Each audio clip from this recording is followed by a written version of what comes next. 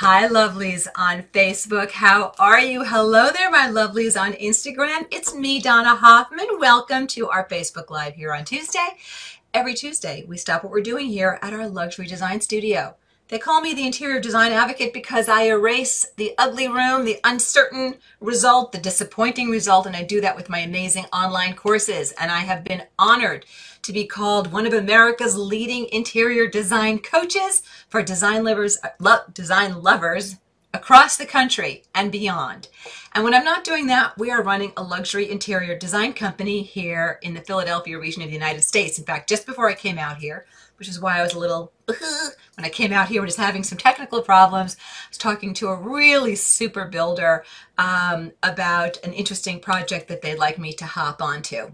So, perfect topic for us today, given all of the renovation and new building that we do with our clients. I love teaching you guys about things that will make your life easier, and kitchen renovation is on a lot of people's minds. In fact, it's interesting with COVID, seems like more people are spending more time at home, working from home, so people are spending more time thinking about how they want to facelift their home. People are spending less on vacations right now, unfortunately. So people are putting a little more time, attention, and resources into their home. So that's all good stuff. So let's talk about kitchens and why are they, I'm gonna fix my shot there, why are they just one of the most dreaded and difficult renovations that you will ever go through as a homeowner, and I mean ever? Well, let's state the obvious first. Dust and debris. It is a massive mess in your home. It is. You want to make sure you're hiring a great crew, a great builder, or a kitchen reno group, kitchen bath group, who's going to do a terrific job, run a clean, efficient site for you. You want to hire a group that's going to clearly state what their start date is, what their finish date is, and tells you from the time they receive all your materials exactly what your install is going to look like to minimize your downtime. You don't want a group that's going to be kind of disappearing in the middle of your job. It has happened. I've seen it happen. You want to make sure that you're real clear on where you're going to have your ancillary eating area, right? You're not going to be in the heart of your home, your kitchen. Look. So while they're doing that rip out, it's a mess. Now you're in your dining room and your refrigerator is run either into your garage or it's in your laundry room on a giant extension cord, and you're using a toaster oven and a microwave, and it's just that kind of thing. You're grilling outside if you can, a lot of paper plates, but your dining room kind of becomes your makeshift kitchen, really. That's a pain in the neck. It's the heart of your home. That's a pain in the neck. I still haven't gotten to why it's the biggest pain in the neck, but we're getting there. Cost is also kind of stating the obvious, right? It's one of the most expensive renovations you're going to do on your home. Of course, you'll recoup a lot of that when you go to sell, hopefully, if you do a good job. So costs, you've read blogs on that. You've read blogs on the tumult. You've read blogs on the disturbance to your home. But let's talk about another big area that makes this one of the toughest renovations that you'll do. It has to do with the cost and the type of decisions that you have to make. When you are building something that is custom, it doesn't exist, right? This kitchen in your brain doesn't exist anyplace. There's that word alchemy, right? It's a word that I believe springs from the Middle Ages, and it has to do with kind of this magical transformation of matter into gold. But it's this transformation of something that wasn't there into something else. That alchemy, that's really what design is in total, isn't it? But absolutely so for kitchens. You are taking little swatches of things, little teeny swatches of countertop, little swatches of countertop, little swatches of countertop, and you're trying to figure out what swatch of cabinet, what swatch of cabinet, what swatch of cabinet, oh, how about this swatch of cabinet or this swatch of cabinet, trying to figure out what in the devil is going to look good together, right? So yeah, you do that when you're working in your living room or your new master bedroom, but the costs aren't quite what they are. And also something that's very difficult when you're working with these swatches is that you're not seeing ratio of color. Well, that's a bad combo. You're not seeing ratio of color, right? how much of this do you see versus how much of this? And I haven't even brought out the tile yet. So being able to conjecture from small swatches not only what will lay well together, but you've got to keep reminding yourself that, yeah, this backsplash that you're so hung up on, it's an 18-inch strip across the backsplash, right? It's an 18-inch tall strip, unless you take it up to the ceiling, a trend. We'll be talking about trends next week.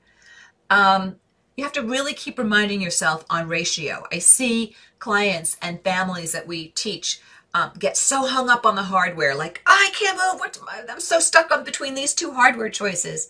The hardware is a small element, layered element, and important, but it's so small within the whole context. So when you're dealing with kitchens, you have to keep reminding yourself, context. What's my context here? What is this sitting next to or near? What's the ratio? What do I have more of? I have a lot of that cabinetry color. I have the second most prominent, my floor. My floor is really prominent. What color is that? Where am I creating contrast? So there's a lot that you're juggling, just as you do when you're doing your new bedroom design or your new family or your home office. But you're working from these tiny swatches that you are not considering to the degree in terms of ratio. So when you think of a wall color, that's a lot of real estate in a space. Well, your cabinetry is a lot of color real estate in a space. So is the floor in your kitchen. Your countertop is a lot of real estate in your kitchen. More so than, you know, your coffee table or one element in a soft furnishing design paradigm.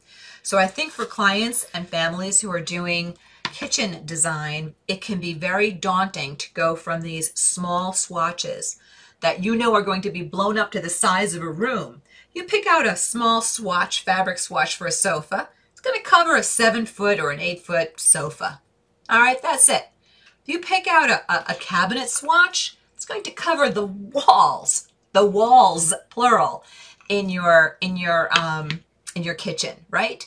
So ratio, keep that in mind. Also, I want you to keep in mind too that picking things out in a kitchen, Reno, in the right order is make or break. And every builder and every kitchen design group has a slightly different methodology that they want to take you through. Talked to a terrific client today. In fact, I emailed her husband over the weekend because they're getting ready to make selections for the exterior of their home on a design build. And this is a relevant story. I know we're talking about kitchens, but just hear me out. I could see that he was feeling concerned about the path order that the builder was requiring for selections of his exterior finishes. Stone, window colors, window type, etc.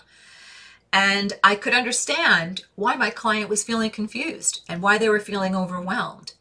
So I think it's important to know who you are in design and how the kitchen design process works. Inside my Decorating Genius course, we focus on design in total, but there is an addendum in the course where I talk about how to apply that to kitchen design so that you are selecting the creative selections in the right order.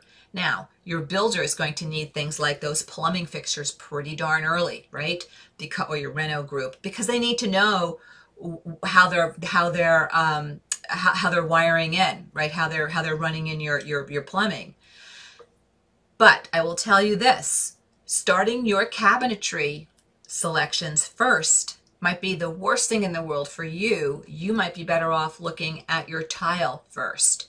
So depending upon who somebody is in design, what their design fingerprint is in design, sometimes I'll start them with cabinet, sometimes I'll start them with floor, sometimes I'll start them in the creative with their backsplash. So I think it's important to know who you are and what you need in a kitchen, what you respond to in backsplashes, in cabinet colors, in flooring, not to mention the lighting, the fixtures, and so forth, hardware, etc. So knowing your design fingerprint, what you respond to and how you respond to it, really, really important in kitchen design.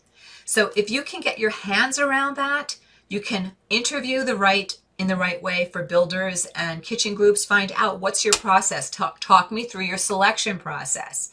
Because if I have to picture what this is going to look like next to this, I want to know what order are we going in, because chances are you're going to feel like your kitchen group or your builder's working in a cattywampus fashion. They're not. They're working in their fashion. But you need to know what that process is and to know that you're comfortable with it on the creative side, okay? And then the last thing I would tell you when you're hiring your builder or your kitchen and bath group, please make sure you are crystal clear with the kind of allowances you would like to see them create for you. Most groups, not all, but most, will give you the lower bid projections because they want to sign your project. But if you know that you're going to want the mid-end or upper end in cabinetry, if you know that you are a champagne taste girl, and you know when it comes to tile, you are not going to want to have the most basic subway tile. Even though you might say, Donna, I know I want a subway tile. Yeah, I hear you, girlfriend, but there are a lot of options within the subway tile world.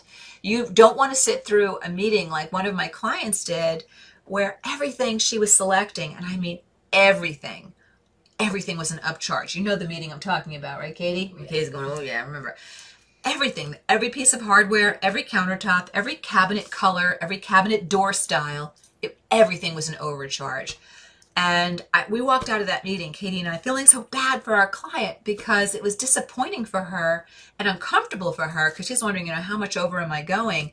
But, a couple hundred here, a couple $1,000 there, it all starts to add up at the end of the whole project into several thousands. So just be clear on how you tick in design, how you tick with kitchens. If you want more information on design in total, you can always check out our Decorating Genius course just by going to the interiordesignadvocate.com and checking out the Learn With Me tab, something like that. Again, to be clear, I don't go specifically into kitchen design in that course. I teach you what you need to know about design and designing a room fabulously. And then I have a great addendum that I added to the course about how to apply that to designing your kitchen. Alrighty. Oh, and the last thing I'll tell you, I'll take questions in a sec. I'll take your question on kitchens as long as I don't need a tape measure. I don't need to take out my calculator. I'm not doing that. And I'm tired. And that I don't need to see a picture to be able to answer you well. Okay. And then I'll be happy to take your question. But this is what I wanted to tell you. Guys, it is okay in all of design, recommended actually, but especially in kitchens, it's okay to start out with a concept in your brain. It doesn't have to be final selection, right? So you might choose a floor color concept for the new wood floor. Doesn't mean you have to have the exact color identified, but I want it to be some sort of bleached oak in this tone, or I want it to be something really dark and, like graphite-y in this tone. So concept is important to help guide you once you're getting into decision making. Hope that makes sense. Alrighty. So listen, if you've missed any portion of this, I feel like I have a piece of I think I have a piece of coconut in my teeth. Oh, a quick piece of coconut on some applesauce. It was good. Anyway, YouTube, if you missed any portion of this, you can find us on YouTube at the Interior Design Advocate. And also, don't forget, if you're not following us on Facebook, you're missing the party. On Instagram, you're missing the party. At IDH Designs is our luxury design company. That's at IDH Designs. And then at Decorating.Genius is for the Interior Design Advocate. And there it is. Should I tell everybody about the invitation we just got, Katie? Oh, okay, I'll just tease it. Okay. A little invitation came our way here from the Interior Design Society for an awards gala. That means something else good is coming, so that's exciting. That just came, so that was really thrilling. All right, guys, enough about me. More importantly, you. Do you have a question to ask me? And if you do, I'm going to take it. All right, I'm getting all my hellos from all my gorgeous peeps. Jan and Denise from Raleigh, and Ann is in Missouri. Apex, North Carolina. I never heard of Apex, North Carolina. I like that. Greetings from Florida. Hello from Texas. All right, hello to all of my girls, all my women, all my peeps. And we actually had a guy watching one of my workshops with me, and he said, feeling a little bit left out. Donna keeps talking to all the girlfriends and the divas. So listen, if you are a divo, a guy, and you're watching, think you look fabulous too. And I mean that in a very platonic, non-sexual harassment kind of way. Alrighty. So, hi Donna from everyone in Atlanta. Oh, hi Donna and everyone from Atlanta. All right, these glasses are dirty and fingerprinty. Hey, another good use for masks. You can use them to clean your glasses, but you didn't even know that. There it is. Okay, so Jane Snyder saying, yay, kitchen reno. We have enjoyed, really, really enjoyed each three in 3 homes. This house is the most difficult. We have done them ourselves. That's why we enjoyed them. Okay, well, okay, I like it. Jane is saying she likes the idea of having to drink a martini. Whether there's a design of a kitchen involved or not. So you know, Insta, in my little intro inside of Facebook, I said if you're doing a kitchen reno, put down the Alka-Seltzer, put down the martini. All right, maybe just the Alka-Seltzer. Let's talk. So that's what that's a reference to. All right, so Judith is saying you need art. Okay. Claudette is saying, what about the cabinet decor? Do you mean like the decorations on top of a cabinet? You mean like accessories? I'd like to see you take the cabinets to the ceiling if you can. And if you are in a 2-story space, what you put above the cabinetry is important if you need it at all. And that is a large question with a big answer, and I would need some visuals actually to help you well. I don't always do a lot up there, but I know a lot of you, particularly in the South, in warmer climates, you've got these soaring 2-story spaces with you know, kitchen cabinetry that ends at the 1st story, and then you've got, what do you do up top? I think, you know, whenever you put something high on a 2nd story wall like that, you need to know why you're putting it up there. And we talked about that last time, so you might want to look at last week's Insta and Facebook Live. Ilya is saying, what is the best budget-friendly way to upgrade your kitchen before selling your home? Paint your cabinets, change out your hardware, paint the room, kind of that edit, get rid of all the stuff on the countertops. Do you really need all of the utensils on that countertop? No, they don't look good. So, you know, see if you can clean out the cabinets so that you can get things off of your counter. So those would be some quick ideas for you, Ilya. I hope that helps you. Jane is saying, is there a cabinet company you suggest for hardwood cabinets?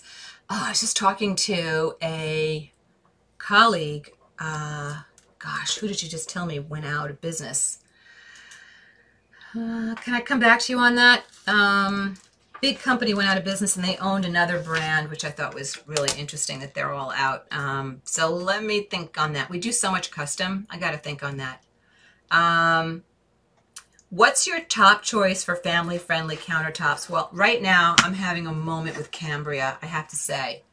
This stuff is like indestructible. It's great looking. You can get things that look like granite if you want. You can get things that look like marble. I didn't pull up my marble samples, but I just think Cambria is doing some great stuff. So I like a lot of the Quartzsite products, and I think they're very family friendly. Nothing wants a sledgehammer or a blowtorch taken to it, but marble I would stay away from because it will patina. I love marble, but it will patina, it will scratch. And more we're seeing people going toward these Quartzsite products. So hopefully that helps you. That's where I'd suggest you go there. Alrighty. If you have a follow-up, feel free. Kitchen pendants, thoughts on what is in right now? Oh, Deb, that's a nice question. Yeah, I think that really the thing we're seeing less of are the teeny little, 5-inch, 6-inch pendants going across the island. We're seeing more fixtures, hung at the island, more prominent, like 2 large fixture pendants, fixtures instead of pendants, I should say. We're seeing interesting modern, spray of small pendants across an island. I think you can make tremendous statements now with island lighting. It's not just up to the dining table to make that statement. If you make a statement at the island, though, you want to make sure that whatever you're saying at the kitchen table is in conversation with it. And I don't think they should both be the star. I think somebody has to take the lead. It's either the island or the kitchen. That's not to say they're not both handsome. They are. But I think you have to watch what you're doing is the biggest bang. Does that make sense? In terms of scale, not in terms of style. I hope that helps you without having pictures. Penny is saying, does a contractor really have to charge you for plumbing, gas, and electric work if they're simply replacing, upgrading countertops in a 4-year-old home? Penny, is work being done on your behalf? If it is, you have to pay for it. Just is what it is. Yes, if subcontractors, a plumber, and an electrician, and the gas guy will have to come to your home, yeah, you gotta have to pay for it. That's how that game works. It's a shame they have to do it in a 4-year-old home. Now, that said, can you reuse your faucet if you want to? They should be able to take that out, hopefully in one piece, no problem. Same thing with your sink. So you may not have to replace those things, but they're going to be running new lines, and they may not feel that your prior contractor did a great job, or whoever did the house prior to you purchasing it or whatever. So they might have to replace all of your parts and such.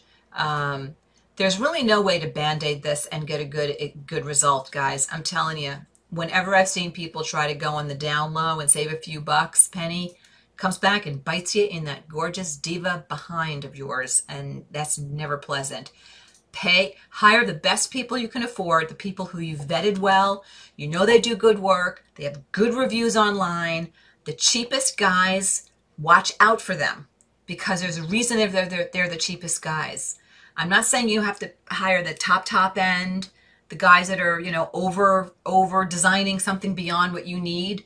But I would be very careful of that lowest cost bid. There, you don't get something for less, you get something less for less. And when it's the heart of your home, the kitchen, you don't want that screwed up. That is just a nightmare and a half. So Penny, I hope I didn't rain on your parade, girlfriend, and I gave that advice to you with a hug and well-meaning intent. All right, Carmen is saying, how do you decorate around hide ugly electrical faceplates in the tile backsplash without looking too obvious about it? Yeah, I would see if I could position the coffee maker in front of one of them, and the towel holder, the paper towel holder in front of another. Handsome picture of you and your hubs in front of another. And I would let them just sort of fade into the background if you could. I wouldn't over fixate on it, but I would see if I could position small appliances and accessories in front of them to try to minimize them. Marcia's saying, congratulations. Thank you, Marcia. We'll keep you posted on more news there when we know more. Mary is saying, how do you decorate right when you have high ceiling living rooms? Okay, Mary, I'm going to take questions that are on topic because there are people who tuned in for this topic today. So if there's time, I'll come back to you. Linda is saying, hi from Texas. I'm wanting to hire a contractor to paint my kitchen cabinets. I was told to use lacquer paint so they don't chip. Any other helpful info you can share? Linda, my most helpful info is hire the guy. I am not a crafty person. I design it, but I can't make it, build it, sew it. Definitely can't sew it. I can't even use my own glue gun. There it is. Here's what I know about when you repaint your kitchen cabinets. You don't want to hire the painter who's going to come in and do this, right? It's not going to look good. You're going to have all these brush marks. You want somebody who's going to do what's called a furniture grade finish.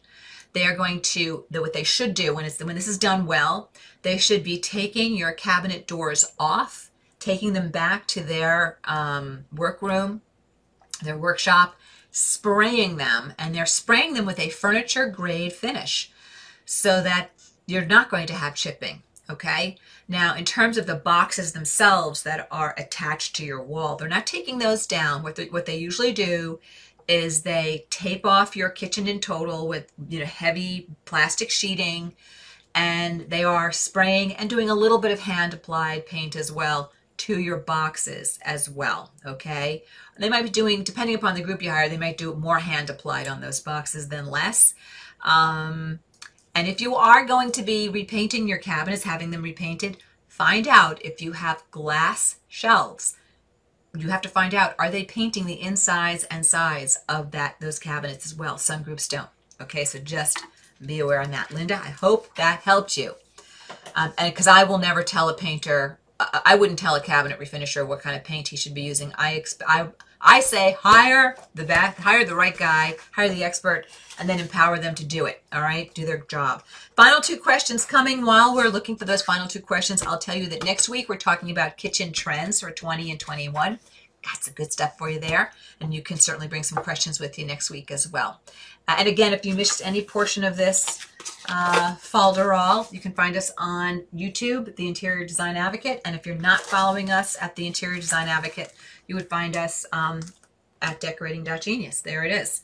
All right, so last two questions. Elaine is saying, I'm in the midst of a new build. Planned out beautiful ash gray cabinets with a medium gray glass tile splash. The white outlet covers look hideous. Help. How do I paint them gray? Get new ones? I don't know about painting them gray.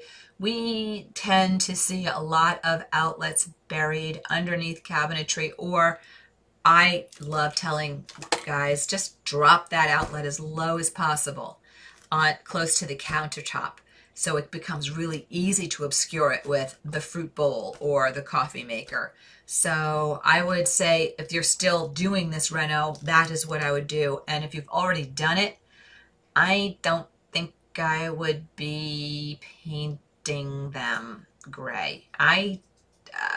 Gray glass, because no matter what you do, you're not going to get the same color as that gray glass because the outlet cover is metal. It's going to take that paint differently. I would love to see a picture of this, Elaine. I'm thinking that you might be over fixating on it. Get the whole kitchen in, styled, done. If you do that, if you did a great job on your kitchen design, yeah, maybe you have these outlet covers that you don't love, but if you did a great job on your kitchen design, the window treatment's great, the lighting is fabulous, the counters, the flooring, every choice you made, the cabinets, really outstanding. If the first place somebody's eyeball goes to is your outlets, you did something wrong, okay? You got to think about what's the focal point in that kitchen. It's not going to be your outlet. So I'm thinking you might be over fixating a little bit. In fact, I'm hoping you are. Hopefully that helps you, Elaine. So Ilya's saying I should write a book with all my best design tips. Ilya, it's so funny you're saying that. I do have a book partially written, and I just don't have the time to finish it up and get it out to you guys, but we might work on that later this year or next. If I can get a little help in just pushing it out, getting it out, editing it out. So thank you. I'll keep you posted on that. I'm glad you enjoy my design support. I love supporting you guys in design. It's such a joy to me to be with you in this way. You have no idea. I had to kick a builder off the phone just now so I could come out here and be with you guys. All right. So last question. Marcia is saying, are there tile colors for an Art Nouveau loving girl with existing brown cabinetry in a great shape and a dark wood floors? Marcia, I don't even know how to answer you. That is such a giant question, and I need pictures and need to take it to a showroom. So good question. I just can't answer your cookie, but thank you for putting it in. So I'm going to take another one. Kristen is saying, what color tile would you put with a charcoal gray countertop? Everything I find on Pinterest shows hardwood, which is not an option. What color tile would you put with a charcoal gray countertop? Sweetie Pie. Kristen Robinson, what's your design fingerprint? What's in the adjoining space? What colors do you need to live to in your home? Can't answer that without seeing a question. All right, I'm going to see if I can get a question. I don't need to see a picture to answer.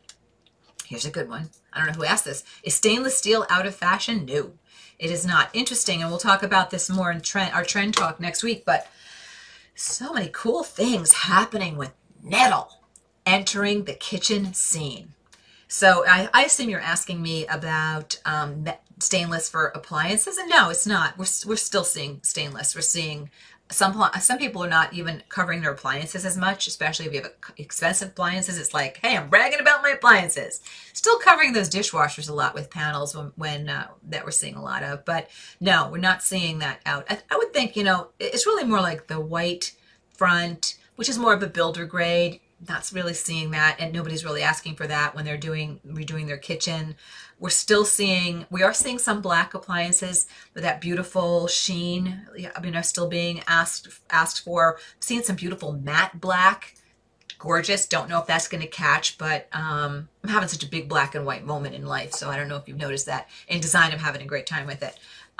So I think that's out there, not as commonly so. And stainless is just super easy, and I don't see it going away anytime too quickly for the general loves. You know, you look at your 9 square on your phone. White kitchens are still very popular. They look great on your phone, and stainless steel happens to look really good with white kitchens. Even if you're going gold on your other elements, you don't have to worry about that. You can still have that stainless refrigerator front, etc.